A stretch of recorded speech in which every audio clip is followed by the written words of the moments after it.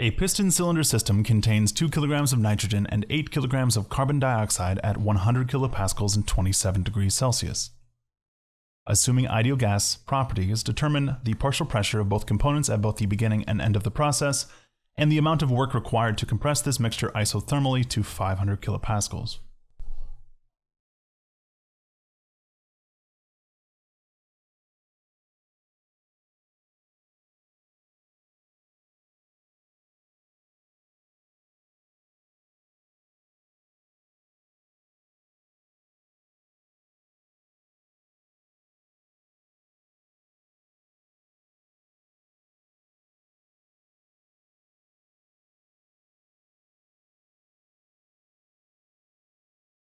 So part A is asking us to determine the partial pressure of both components at the beginning and at the end. I'm defining the beginning of the process as state 1, the end of the process as state 2, so I want to determine 4 partial pressures. The partial pressure of the nitrogen at 1 and 2, and the partial pressure of the carbon dioxide at 1 and 2. I know, because I have ideal gases, and because I'm modeling this using Dalton's law, that I can write the molar fraction as being the proportion of partial pressure of the substance to the pressure of the mixture.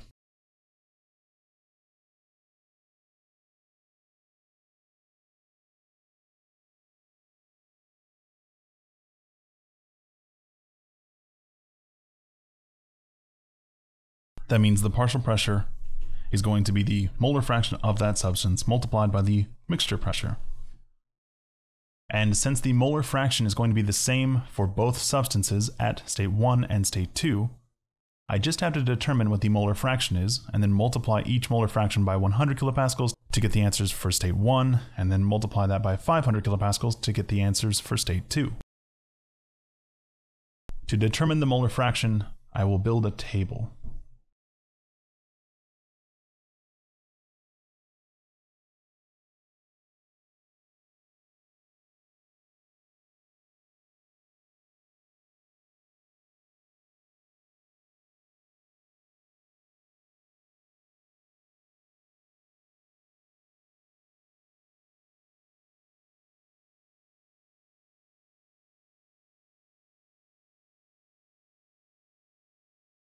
So the mass of the mixture is just going to be the sum of the masses of the individual species, which is going to be 2 plus 8, which is 10 kilograms. And then the molar fraction for each species will be the mass of that species divided by the mass of the mixture. 2 divided by 10 is going to be 0.2. 8 divided by 10 is going to be 0.8. The molar masses for both substances I can look up.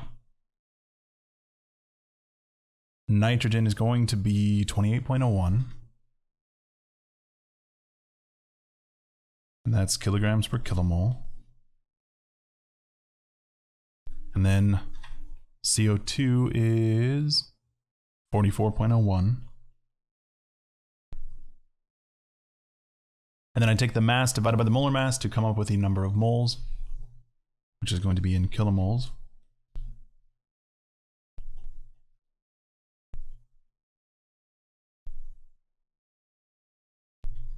So 2 divided by 28.01 is going to be a number that my calculator will tell us. 0.0714.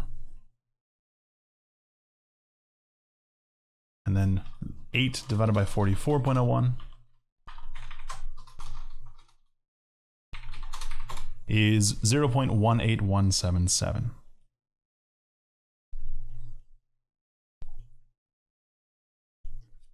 When I sum those together, I get the number of moles of the mixture,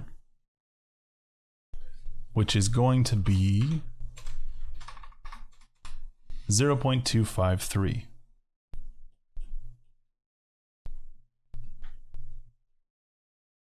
And then we take the number of moles of each species divided by the number of moles of the mixture to come up with the molar fraction. So I take 0.071403 divided by 0.25318, and I get 28.2%. So then the remainder, whatever 71.8%, must be the nitrogen. 71.79. So I will write 0.718. Now that we have the molar fraction, and we know that the molar fraction also represents the proportion of partial pressure of the species to the mixture pressure, I can say for state 1, the partial pressure of the nitrogen, the partial pressure of the CO2 are going to be 100 kilopascals multiplied by 0.282. So that'd be 28.2 kilopascals and 71.8 kilopascals respectively. Then for state 2, I follow the same procedure except I multiply by 500 kilopascals. And I don't trust my mental math for that. So calculator, if you would be so kind. We get 141 kilopascals. And then what, 359? Hey, look at that, 359.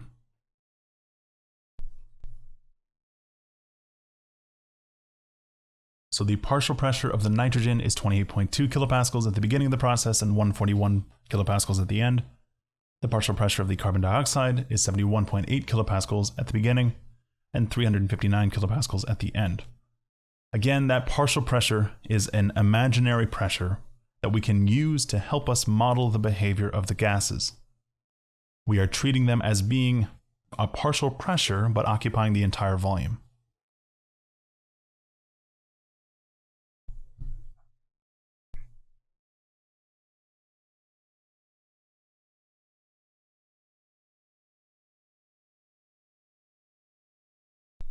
For part B, we are analyzing a work term, because this is really thermal 1 again, except with mixtures. And specifically, this is a boundary work term. So I'm going to be using the boundary work of an isothermal process, which we derived in thermal 1.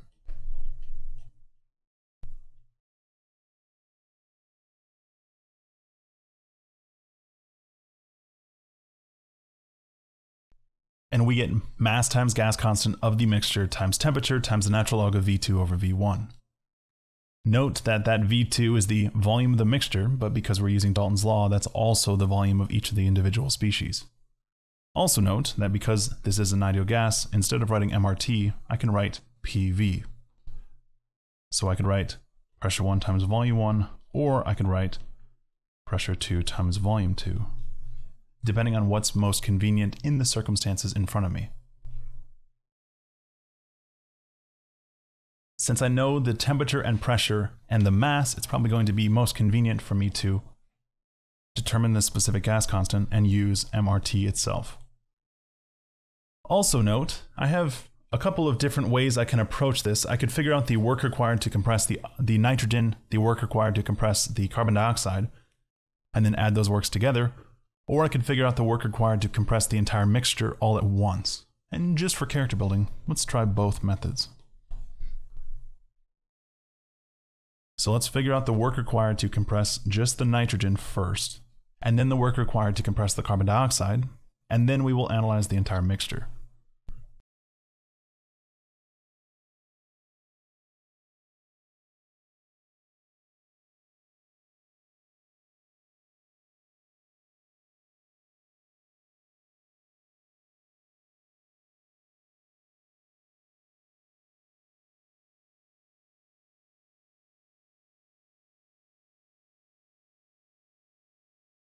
So the mass of the nitrogen is 2 kilograms. So the mass of the nitrogen is 2 kilograms. The specific gas constant for nitrogen is going to be the universal gas constant, 8.314 kilojoules per kilomole Kelvin, divided by the molar mass of nitrogen, which we know is 28.01. I could also use the number of moles instead of the mass and the specific gas constant, in which case I would use the number of moles and the universal gas constant.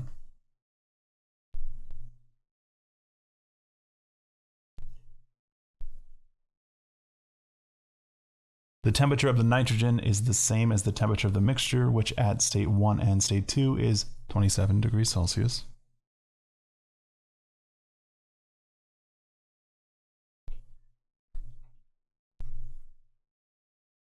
So this will give us a quantity in kilojoules per kilogram, and kilograms cancel, so just kilojoules overall. And then I multiply by the natural log of V2 over V1. Well, V2 over V1 is not particularly helpful because I don't know the volumes. So it might be more convenient to try to write this in terms of pressures. So if I go back to my ideal gas law, pressure times volume is equal to mass times gas constant times temperature. I could say the volume of N2 is equal to the mass of N2 times the specific gas constant for N2 times the temperature of N2 divided by the pressure of N2, in which case the proportion of volume of N2 at state 2 is going to be the mass at state 2, the specific gas constant at state 2, the temperature at state 2 divided by the partial pressure of the nitrogen at state 2. And I could say that the volume of N2 at state 1 is going to be the mass of N2 at state 1 times the specific gas constant of N2 at state 1 times the temperature of the nitrogen at state 1 divided by the partial pressure of the nitrogen at state 1. In that case, my mass is going to cancel because it's the same at state 1 and state 2. The specific gas constant will cancel because it's the same at state 1 and state 2. And the temperature will cancel because it's the same at state 1 and state 2, which means that I'm going to be left with the partial pressure of the nitrogen at state 1 divided by the partial pressure of the nitrogen at state 2. Also note, the proportion of partial pressure at 1 and 2 is going to be the same as the proportion of the mixture at state 1 and 2. I know that because the partial pressures are just the molar fraction, which is constant, times the pressure at the mixtures, so the molar fraction would cancel in the numerator and the denominator. I also know that because the volume proportion is going to be the same for N2 as it is for CO2 as it is for the mixture, because I'm modeling this using Dalton's law, and each of the species is assumed to take up the entire volume. So instead of writing the volume of the N2, I could just write the volume of the mixture, at which point this would just be the proportion of the properties of the mixture, which would still cancel down to pressure at state 1 divided by the pressure at state 2. So whatever the case, I'm going to be taking 1/5, whether that's 100 divided by 500 or 28.2 divided by 141. So 2 times 8.314 times 27 plus 273.15 divided by 28.01 times the natural log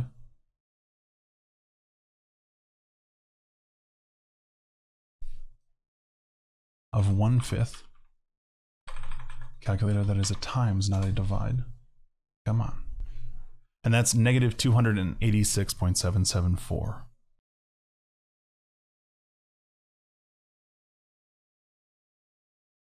Quick question, does it make sense that it's a negative number?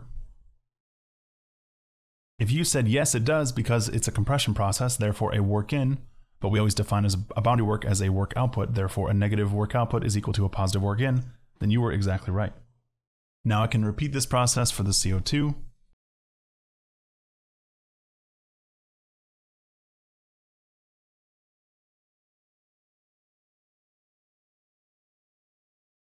And for the same reasons as before, this is still just the natural log of 1/5.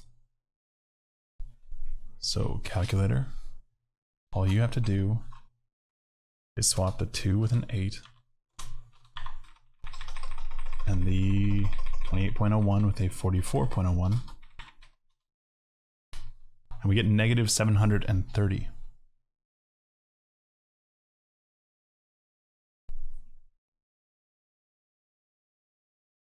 So in this compression process, it takes 286 kilojoules of energy to compress just the nitrogen, and it takes 730 kilojoules to compress just the carbon dioxide.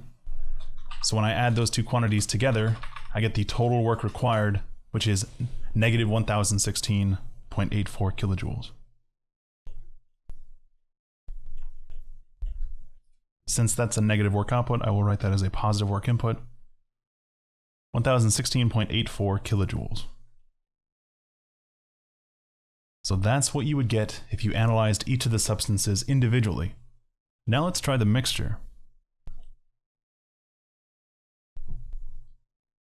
For the mixture, I'm just going to be using the same equation, except I'm going to use the mass of the mixture, times the specific gas constant of the mixture times the temperature of the mixture times the natural log of the volume proportion of the mixture, which is still just 1/5.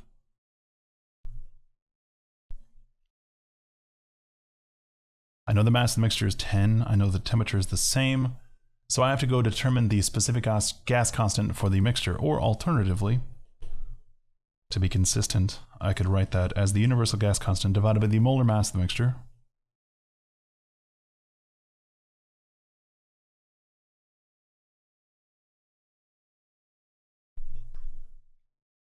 In which case, I have to determine the molar mass of the mixture.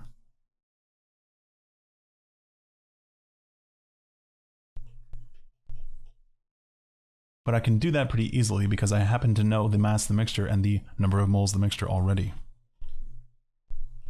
So I don't even have to try to worry about figuring out the equation in terms of other properties. I can just go back to what it actually means.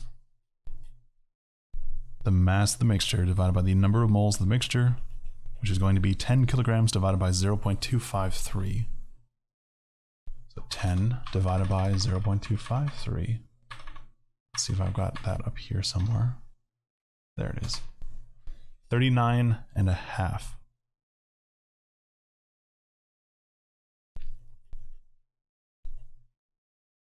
And that would be kilograms per kilomole. So down here I can write 39.5, 4976 kilograms per kilomole. Kilomoles cancel, kilograms cancel. Again, it's because it's the same kilograms. It's kilograms of mixture here, kilograms of CO2, kilograms of CO2, kilograms of N2, kilograms of N2, and so on. That distinction is important. And then Kelvin cancels Kelvin, leaving me with kilojoules. So this time for all the potatoes, 10 times 8.314 times 27 plus 273.15, and then we divide by 39.4976, and we multiply by the natural log of 1/5. And we get negative 1016, which means that our work output is negative 1016, which means that our work input is positive 1016. So regardless of the method we choose, whether we choose to analyze the entire mixture all at once, or if we break it into individual components and analyze the individual components separately, we end up with the same result. So this was a boundary work calculation, which in terms of thermal 1 again, except with mixtures, is relatively simple. But the logic still applies when we consider bigger, broader analysis. We can set up an energy balance on the individual species individually, or we can set up an energy balance on the entire thing all at once. We can set up a mass balance on the individual substances individually, or a mass balance on the entire mixture all at once. Which is more useful depends on the circumstances, what you're trying to get to, and what you have to work with.